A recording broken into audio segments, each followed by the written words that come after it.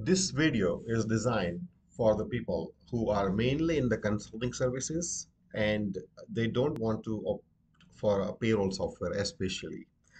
So when you have a new corporation, you have lots of anxiety about what we need to be doing, how much payment I need to make for what account, etc. We're going to quickly go side in side with two items. One, what is the requirement proactively to pay to the CRA to avoid interest and late payment charges? One. And number two, how to utilize this file. The file, we call it as a final master worksheet. We revise this file every year because the payroll taxes does get revised every year from the CRA. How to use this file? There are instructions on this tab, so you can utilize that. But first thing first, what payments you must make to the CRA on a regular basis to avoid late filing fee and penalty and surprises as well, because you don't want to pay $15,000 in one shot to the CRA. So those main accounts that you will be making payment are corporate income tax, HST remittance, and payroll remittance.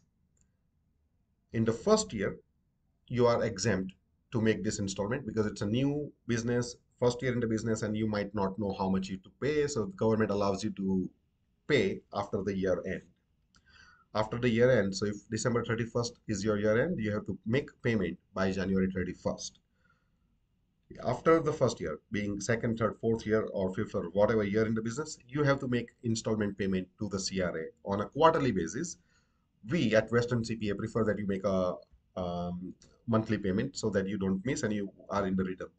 So three payments that you should be making on a regular basis: corporate income tax, HST remittance, and payroll remittance if you're taking salary as a strategy for your business. If you're not taking salary and you're solely focusing on dividend, then you don't need to pay the payroll taxes. Let's move on to how to use this file now to accommodate all those things. So the moment you get the file, we recommend you to go into the corporation info tab and enter the information of your corporation, company name. Let's say the company name is Wealth Pro Business Consulting Inc. This is our form, so we can use this as an example. Federal business number. So you have a business number. Enter your business number without RC, RT, or RP. So let's say 721211211. Shareholder name. So you could say that Chirag is the shareholder, maybe last name. If you are paying salary to the second person and second shareholder is also there, then you can say that Joe Smith is another shareholder, for example, right? And there we go. Third shareholder, if you have three employee and you want to pay. Why this is important? Because then you will not pay EI for this shareholder employees. And usually in a small business, IT consulting or service industry, owners are the operators and they don't need to pay EI. So here we're going to put Adam Walsh, for example, as these are all examples. So once you complete this, this will populate, this information will be used in on other tabs. Now let's go into the payroll remittance and how it works. So because you entered the name of the company name comes up here. Because you entered the shareholder name Chirag, Joe Smith, and Adam Walsh, they are picked up from there. You are also going to select here, are they EI exempt? If they are not your employee, they are not a shareholder, and they are third-party employees, then you would say no. Otherwise, you would say yes. So yes is the answer here because assuming that. Now imagine the moment you put that number there, it's telling you account number RP001. Now what happens that if you have employee and you're paying Chirag about $4,000 salary, you put $4,000 for January. This only works for monthly payroll, and this amount only works in a multiple of 500. I'll explain you how. So what it is telling you here, the moment you put $4,000 gross, it says that CPP deduction, income tax deduction, CPP, EI is zero because it's EI exempt. If the moment you put no, or because it's a third party, it will also deduct EI as well. But we are going to say yes. All right. So then it says that for 4,000 gross, you pay $3,224 to that employee in the payroll, in their bank account. You match the CPP with employees' portions, and then you pay to the government 1003 on a monthly basis. What date? For the salary of January, it has to be done paid by 12th February. It is 15th of the month, but we recommend you to pay days early so that there is no confusion and then everything gets paid to the government in time. Now, what I meant to say earlier by multiple of 500, if you put 4,200, it will not deduct, it will not show you the right income tax or anything. We have designed this file that works in a multiple of 500. So you can have $500, $1,000, 1,500, and this goes, I believe, up to 15,000. Let's see. Yep, it goes up to 15,000. After 15,000, it doesn't have formula. So it works until 15,000 per month salary. You also need to keep track of this and provide this to us at the end of the year so we can use T4 based on this information. Now imagine you have three employees. Chirag is getting $4,500 salary. Joe Smith is getting $2,500 salary, and Adam Walsh is getting $22,000 salary. In this case, we have combined total here. So that also explain you that you have to pay 1833 to the CRA by this date for the month of January. So this hopefully eliminates lots of confusion and question. We believe that this all employees are owner of the company, and that's why 500 multiple works because they are flexible. They can take 4,000 or 3,500. You're allowed to change salary every month. So next month you can say 3,500 I'm taking, then the month after 2,500, but then month after you want to take 7,500. That's perfectly fine. You can change the amount. Just keep track of this log, save it every month. You change this. Now, when you go to make the payment to CRA, there is a different article we have written. You can go and make the payment. For to facilitate you, we have created this account number. So you can just click Control C this and paste it there. You have to pay towards PD7A regular and pay the remittances there. We will provide you PDF when you ask for it that how to make payment, but otherwise it's straightforward. So this is how you have to make a monthly payment to the payroll account. It you must make monthly payment on your payroll account to avoid penalties and interest charges. So this is about payroll remittances. If you have more than one employee and especially third-party employee, we highly recommend that you use Wave apps or WagePoint or another payroll software. Those automated software does the direct deposit. So here you will be paying this amount to the employee by e-transfer, etc.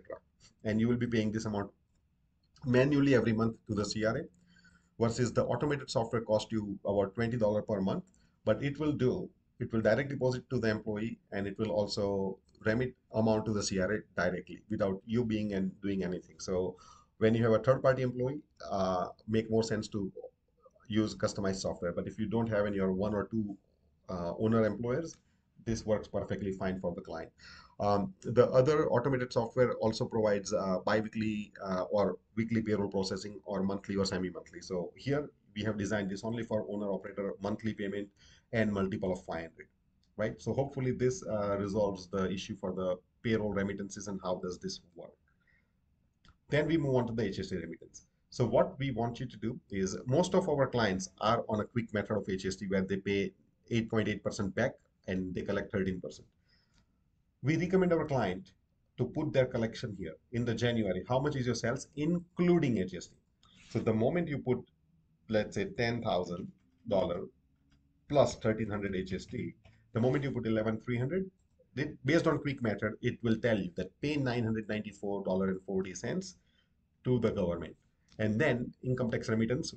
These remittances are uh, just to pay something to the CRA. You may be required to make higher installment based on the previous year history of your corporation. So you can consult us for more details, or you can go into CRA login and find out how much installment you need to pay, and they will also send you the amount. But we have done this just to pay something to the CRA. Don't take it with the salt and grain. Reach out to us if you need customized solution. Now, when you're ready for January, we also say that pay by 12th February. It's 15th, but 15th of the following month, but we say 12th. You just go into GSTP payment, installment only, and then Control C, copy this number, put this amount, and make a payment. This is RC, corporate income tax. You can go Control C. Again, when you're there, pay it accordingly into tax INS and pay it as an installment for this year.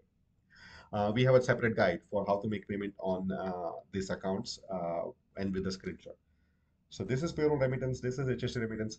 If you pay this, imagine you're taking for if you're making this on a regular basis, and at the end, if I tell you to pay $11,000 in GST and $5,000 in INS, you already have incurred some penalty and interest on here. Plus, it's a lots of money to pay at one shot, $16,000. So that's why we tell people that you know what, make a good habit when you go pay the payroll remittances and pay the HST and tax INS at the same time, and keep this file updated and send us at the end of the year so we can complete your returns appropriately.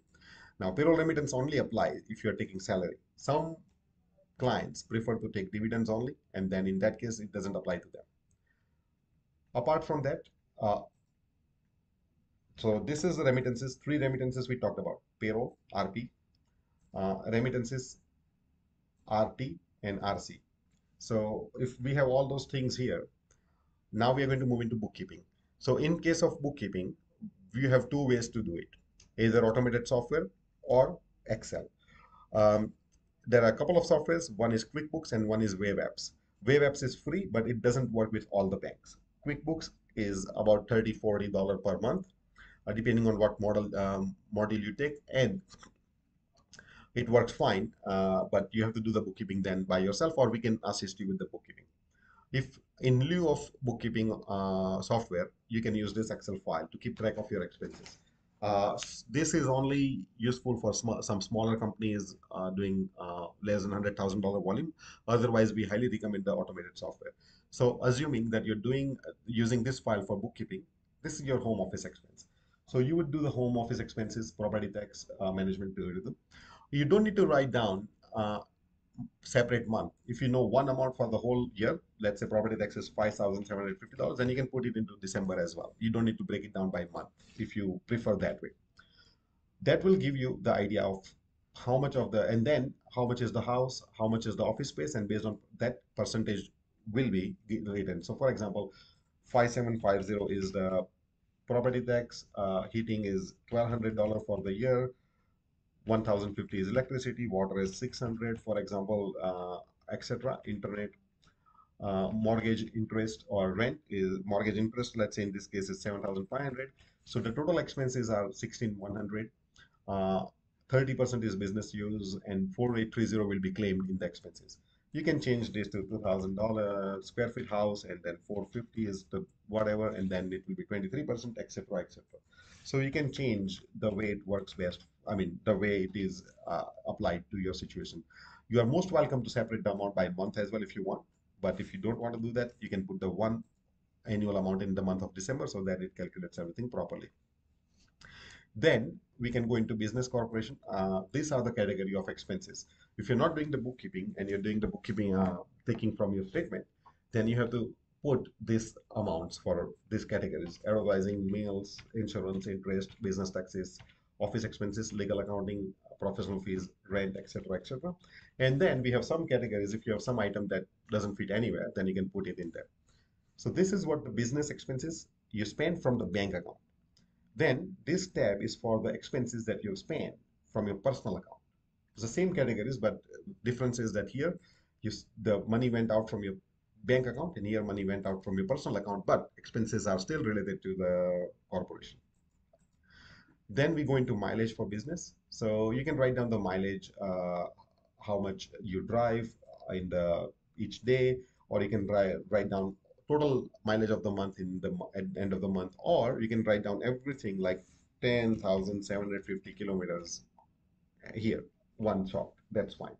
So, but we need this information to calculate the automobile expenses. Here, your automobile expenses comes up. How much did you pay in the fuel? Same concept applies. You can break down by month or put it in the same month. Remember, when they audit you, if CRA audits you, then you have to provide everything, all the receipts for all this and all the other items as well. So based on automobile expenses, we will definitely capture those expenses, and then we'll prepare your income tax return based on this file. Other withdrawals, if you have taken something as a dividend, not salary, then you can put it here. Otherwise, this tab doesn't apply. So I Hope I have walked you through the file completely, entirely, and now you know what to do and how can you move forward and how can you use this file to the best of avoiding automated software cost. But if you want to do the automation software, please reach out to us as well. Hope you enjoyed the video, and please do reach out if you have any confusion or question after watching this video.